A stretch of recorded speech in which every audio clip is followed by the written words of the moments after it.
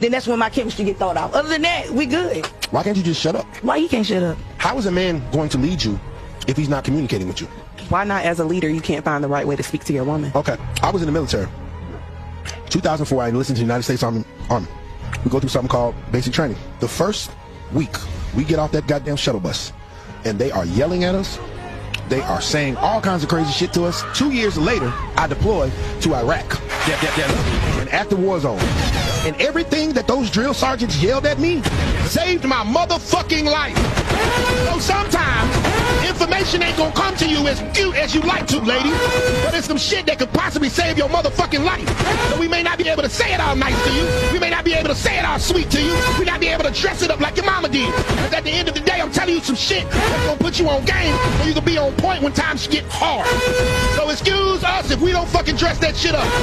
Can you imagine a drill sergeant? Hey soldier, can you please pick up your gun and fire your weapon? They're shooting at us. We all gonna be dead.